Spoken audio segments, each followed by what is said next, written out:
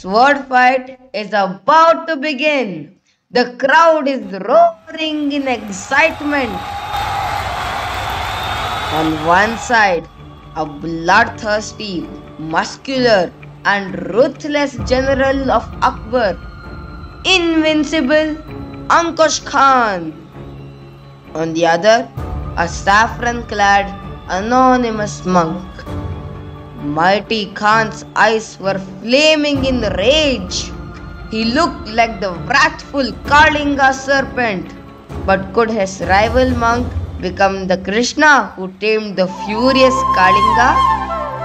The crowd was betting on in how many moves would the Khan flatten the monk. One person said, "Who is this mad monk? Ankush Khan is invincible. He has killed everyone who fought with him." Another exclaimed, I heard that this monk has come for pilgrimage, but it doesn't seem that he is going back. Another said, No one has been able to withstand Ankush Khan for more than 5 hits. Maybe Ankush Khan will finish the monk in only 1 hit. The monk's eyes were looking sharp but calm.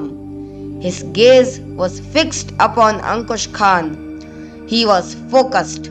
His determined posture was indicating his aim. This monk might have come for pilgrimage, but looking at his serenity, he was not seeming to be ordinary, or else he himself wouldn't have challenged Ankush Khan for a duel. Ankush Khan had put his word on the gates of Delhi, giving an open challenge to the world. He wanted to see if there was anyone who had the guts to fight with him. This monk had gone straight to Akbar and had challenged Ankush Khan. With an evil laugh, Ankush Khan had agreed. That's how they're standing face to face right now. The duel started. Ankush Khan attacked the monk with his mighty sword. The monk was not any less tough. He continued defending himself with his magnificent and fierce sword, the Nagamuri. The crowd was shocked. They hadn't expected such skills from a monk. The crowd screamed, "Wow! This monk knows how to fight!" The monk took a back stance and jumped to the side and delivered a rising cut on Ankush Khan. Ankush Khan ducked and struck the monk's shoulders.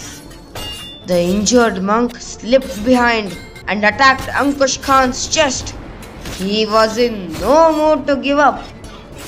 The fight never seemed to end. After a few hours, at last, Ankush Khan seemed to tire and his blade sagged. In a flash, the monk struck Ankush Khan's neck and separated it from his body. The fanatic had fallen.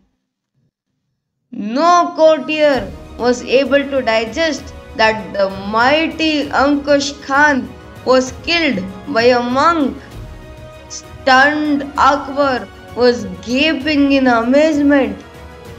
Awestruck, he offered many rewards to the anonymous monk. Now the monk revealed his identity. I am Dodda Sankanna Nayaka, the king of Keladi Samsthan. I am the one who defeated the Portuguese in Goa with my small army and snatched the whole of Goa from them. I am on a mission to restore the glory of the Kashi Vishwanatha temple. For that, I have temporarily handed over my position to my brother Chikka Sankanna Nayaka and walked all through Rameshwaram to here, and now I am moving towards Kashi. I need free access and a free hand to take up the restoration work at Kashi. Victorious Dodda Sankanna Nayaka's firm voice reached Akbar like an order. Akbar saw no option but to approve the demand on the spot. Such was Dodda Sankanna Nayaka's valor. Dodda Sankanna Nayaka travelled to Varanasi and restarted the puja of Kashi Vishwanatha and rebuilt Kardameshwara, Vrishabhadvajeshwara, Narmadeshwara and many other temples destroyed by the cruel Muslim rulers. He renovated the Jangamawadi Mutt and named the whole area around it Jangamapura.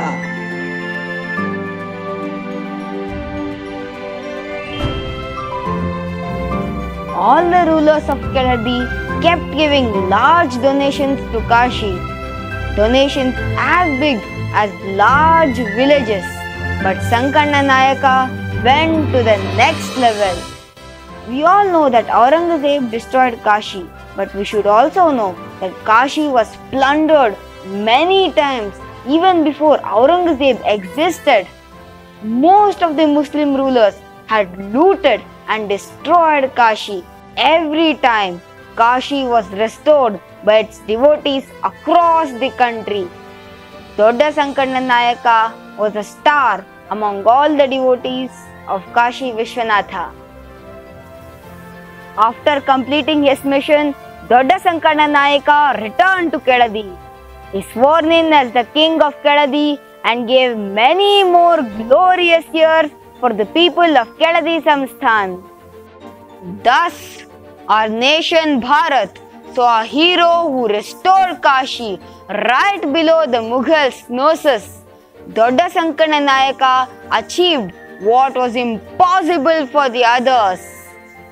Glory to Dodda Sankanna Nayaka. Glory to the rulers of Keladi. Glory to Kashi Vishwanatha. Bharat Mata ki Jai.